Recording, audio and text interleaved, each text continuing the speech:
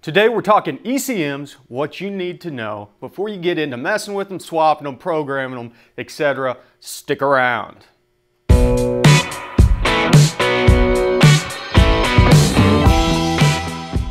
Hey everybody, welcome back to the garage, and if you've been following along with Project Country Club, you'll know that we've been having some issues getting it running. And it all kind of stems back to the same problem. We had to do an ECM swap from the factory, which was an E22, real weird kind of setup that's not supported by any tuning software, to the E67, which is what they went to during the introduction of the XLR-V. It is a North Star based engine, so there's not a lot of information out there, and it turns out that the pre-2007 motors used a 24X reluctor wheel on the crankshaft. Now, what does that mean exactly? Well, there are two different setups in the GM lineage for the most part. Back in the early stuff, LS1, LS6, early North Stars, they used a 24X crank position sensor, and then on the cams they used what is a 1X, and that's how they know where everything is so they can initiate things like injection and ignition. So if that does not line up to the ECM that you are using, it doesn't work. The timing's completely off, doesn't run right, and the problem is you can't really switch between the two without actually changing out the reluctor wheels, the sensors. And then in the case of something like the North Star, you've got 4 cam position sensors on this thing because you've got 4 cam positions, which is crazy. So back in the day, it was a 24 tooth position on the crank, and then it was just a 1X on the cam, which basically lets you know if the cam was on intake or exhaust. That works fine on the push rod style. On the North Star is completely different, but you need to keep these things in mind. So let's talk about how you can tell what goes where, etc. whenever it comes to making sure that you have the right ECM for your swap platform. This is going to help a lot of the guys that are doing retro mod swaps, things like that. May not help some of you guys out that are already working on factory ECM setups, but there is some good information to be gleaned on the different software that we can load up on these ECMs, and I'll talk about that also. Okay, one of the first good documents to check out is Lingenfelter has an awesome PDF out there. I'll put links to all this stuff down in the description that shows you exactly what the different cam and crank reluctor wheels look like. As you can see, there is the 1X, the 4X stuff for the cams. It shows you the different years for the different cams, how it moved throughout the years, gives you an illustrated guide to both of these kind of setups. And the cool thing about it is if you scroll down, it has a list of all the ECMs and what they are set up to operate. Now granted, this document's only going to cover the majority of like the basic GM stuff out there. If you're looking for something weird like the North Star, it's probably not going to be on there. Some of the 3800s may not, the V6 stuff. Still use a crank position sensor, so be aware. It is a different setup, but if you're working on V6 stuff, you're probably, you know, well aware that like it's going to not be a 4X generally. That being said, how do you tell if you're going out to pull a motor to see what's on there? Well, for one of them, it's where the camshaft sensor is located. If the camshaft sensor is on the front timing cover, that's going to be a Gen 4 version. It's going to be generally a 4X, though there are some 1X LS2s out there. The LS2 is kind of that transitional period between the LS1 and the LS3. Where the LS3 is the full 4 gen. And then on top of it, you can look at the actual crank position sensor on the side of the block. It's usually by the starter. There's 2 colors. There's a gray one and a black one. The black one is the old 24X style. The gray one is going to be the 58X, and that means it's the more modern Gen 4. So keep that in mind if you're going to pull a block out, because there's nothing more frustrating than go pull a motor, get home, realize that it's not going to work on your platform.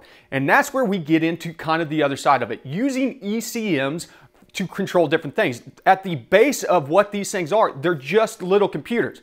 They have a lot of different operating systems that go on there that are vehicle specific, that are going to determine how it works on that. So if we go over to EFI Live's list, we can see a great list of different operating systems that work on the different service models for the ECMs. The E67 is the one that I'm working on. They've got the E38, the E67 list.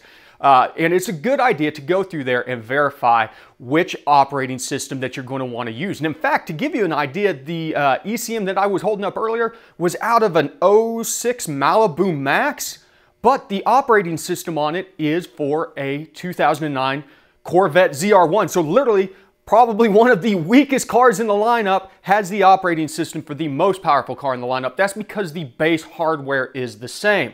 Now keep in mind that there is some year differences once you get between 2010 and beyond.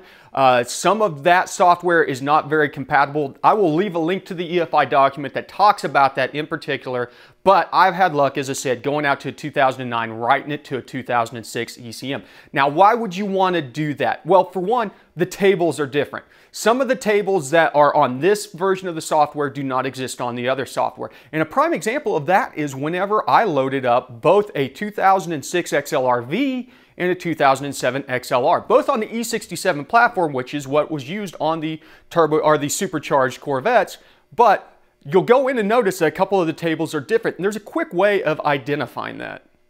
So here we have the two comparison files from the 2006 XLR-V and the 2007 XLR. You'll notice whenever we're in compare mode, there's some of these boxes that are gray. And that is because on the base file that we're working in, they exist there, but they don't exist on the compare file. And a prime example that you'll run into is on the different way that fuel flow is based on if it's an NA or a forced inducted platform. So keep that in mind. Do your research, go out to the Tune repository, download examples from different platforms, and choose the one that's going to fit your situation best. So if you're going to use this in an NA application, you don't ever have to worry about going forced inducted on there, but you still want to use the E67 because it has a faster processor and more memory, then go out and try and line up with the tables that you're wanting to see on there. That is why I'm using the XLR-V. Now, that being said, it is a little bit different on the pinouts for the different OSs. A prime example is the starter enable pin on the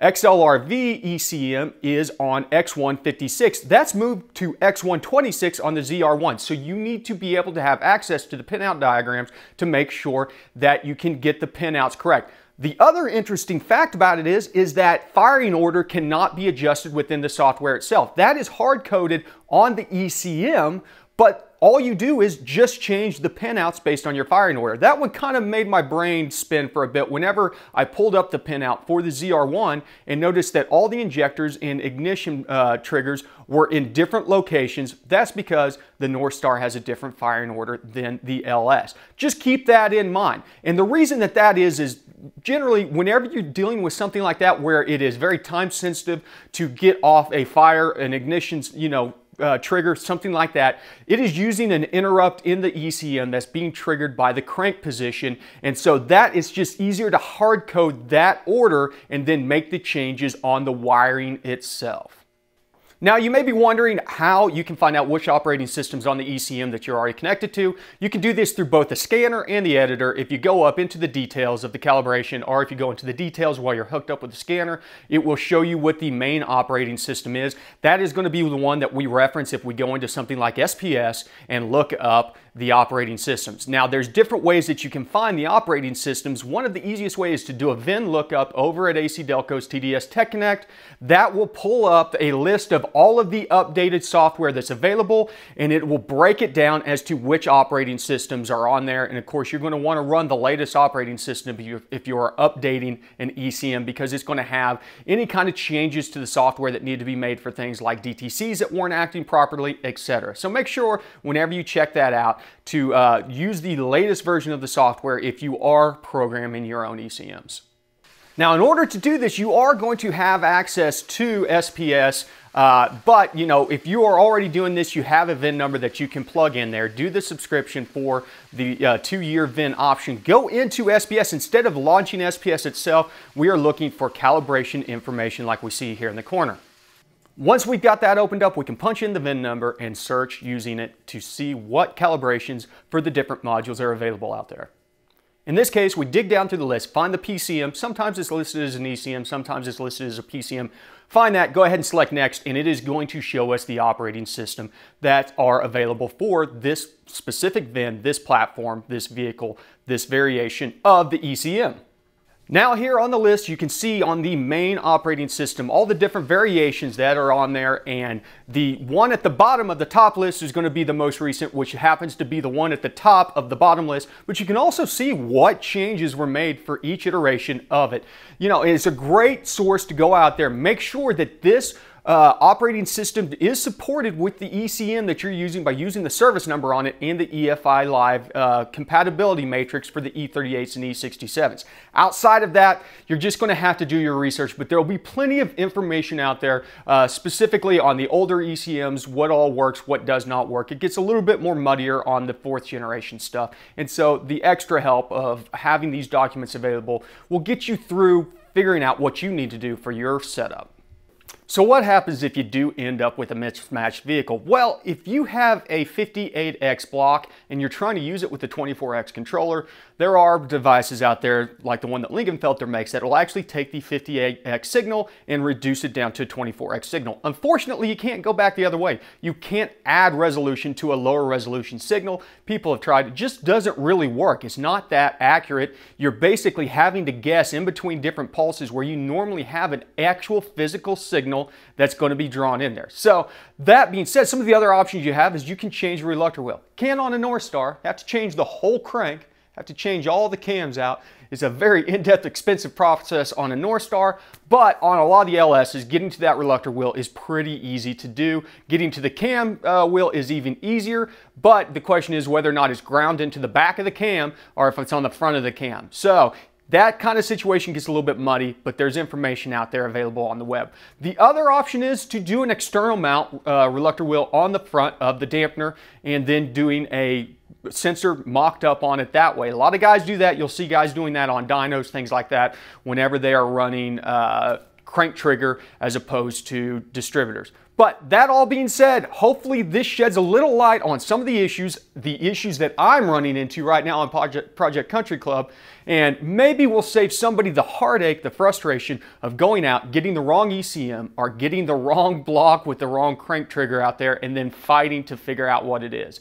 So as always, I want to thank all the supporters out there. I want to thank all the new patrons. Make sure you check out the links down in the description. If you have any questions, you have any comments, I'm by no means an expert. I'm learning a lot of this as I go, having to dig up a lot of the information. Hit up the comments. That helps everybody out, not just me, but everybody else that's watching, to ask questions, get answers, provide solutions, things like that. So as always, I want to thank you for stopping by the garage. Remember, ABT, always be tuning.